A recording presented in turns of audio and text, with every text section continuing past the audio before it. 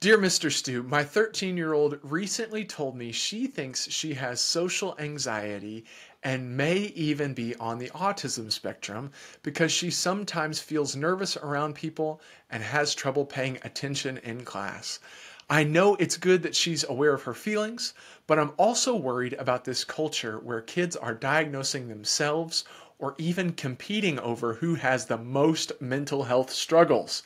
How can I help her take her concerns seriously without getting swept up in this trend? Great question. This is one that I see often, and it used to be really this way with medical doctors, and maybe it still is.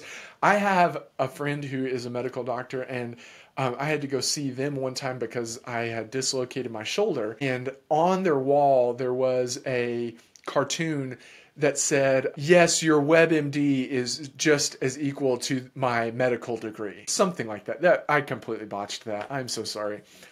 But that's kind of what we're seeing in mental health now too. I cannot tell you how many teenagers have come into my office and have told me the diagnosis that they think that they have because they saw it on TikTok or because they saw it on Love on the Spectrum or whatever it might be, that they come in and they're like, I have these symptoms. I know this is what I have. This is it. This is my diagnosis.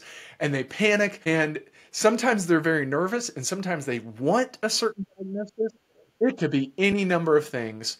But I see it all the time where kids they'll watch something and then they believe that they know enough to have diagnosed themselves with a mental health diagnosis. Just so you know, as therapists, I cannot even diagnose myself with a mental health diagnosis. I'm also not allowed to diagnose anyone that I know with a mental health diagnosis of any kind. There are tons of reasons for that, but basically our perspective of ourselves and those we know are skewed. It's different. It is very common in today's world that kids will see something or read something and then believe that that is the thing that they've got going on. So it is important to validate kids' feelings and validate their thoughts about themselves, but not get swept up in that trend of, oh yes, it must be that you have social anxiety and that you're on the autism spectrum because yes, you're right, here's what's going on. You have to have gone to school and have a degree to be able to diagnose those things. And the reason for that is because there's a lot of nuance to diagnoses. There's a lot of different things that look like different diagnoses. And just because someone sees certain symptoms does not mean they meet the criteria for a full diagnosis. And just because someone is experiencing symptoms of things doesn't mean they have a disorder. If you have looked at or read my book, this is my book. It's called Putting the Pieces Together, Understanding and Supporting Children with Autism Spectrum Disorder. In this book, I talk about how really everyone is on the autism spectrum. It's just where you're at on the autism spectrum. Does that cause a disorder? Are you at a level on the spectrum that causes disorder for you?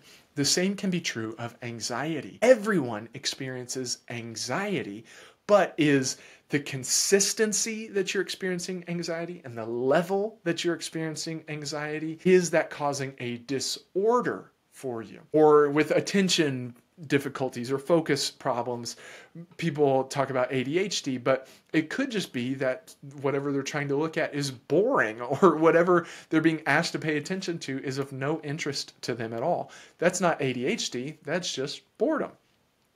So there's a lot of nuance in diagnoses, but you can absolutely validate your daughter's emotions.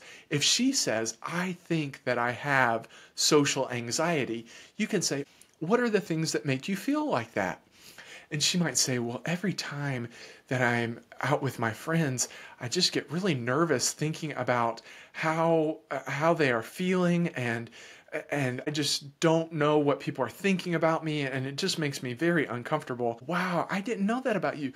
Tell me some of the things that you think people are thinking of you.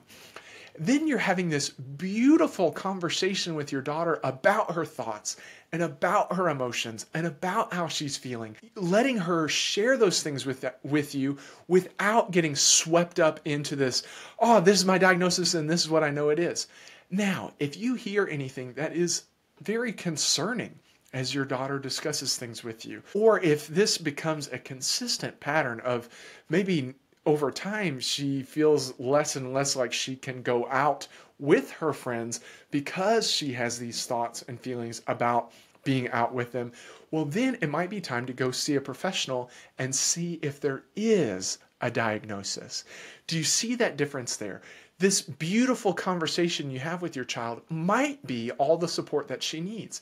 The other side of it is that you then, because you are having this beautiful, amazing, open conversation with your child, you can listen for any red flags that tell you she needs some extra professional support.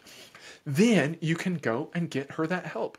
So it is all about validating those feelings without being swept up into, oh yes, this is your diagnosis. Yes, this is what it is. It doesn't have to go that far. It can just be like, it does sound like you have some social anxiety. That's different than you have social anxiety disorder. So hopefully that helps a little bit. I want to say one more quick thing about children diagnosing themselves. And you mentioned that kids are sometimes excited to have this discussion with each other about who has the most mental health difficulties, that they're trying to outdo each other in that.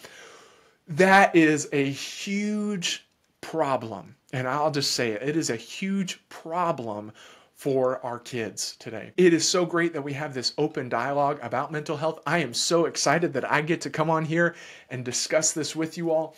But when kids are trying to outdo each other with how much difficulty they're going through, most of the time what they're really saying is, here's the reason why I should be excused for the disruptive things I do. Or here's the reason why I should be excused from these expectations of me. And we do need to allow children to voice their concerns and share their thoughts and share their feelings. And if they have a diagnosis, we need to support them in all the ways that we can. But we do need to remind them that a diagnosis can explain disruptive behaviors or explain why certain expectations may be difficult for them, but it does not excuse disruptive behaviors, and it does not necessarily excuse them from meeting certain expectations. Keep that in mind, because that is really where our world has gone today of, oh, I have anxiety, so that means I just don't have to do any work. No. You have anxiety, so you're going to need some support, and sometimes you're going to feel uncomfortable because of your anxiety, but that doesn't mean that you're not going to have to get the work done. It doesn't mean that you're not going to have to present in front of class. You're still going to have to present in front of class, and that might be very uncomfortable for you, but we're going to be here for you. We're going to cheer you on. Maybe I let some people go up there and sit with you, whatever it might be, but you're still going to have to meet the expectation. Don't let diagnoses or mental health difficulties excuse children from things that are developmentally appropriate expectations of them. Because then they will start to fight about who has the most disorder, because they see that having the most disorder gets you out of the most things. Explain, not excuse. Validate your child's thoughts and feelings. Hopefully that was helpful. If it was, make sure to like this video and subscribe on whatever channel you're watching so that more people can find this and so that I know that this content is helpful.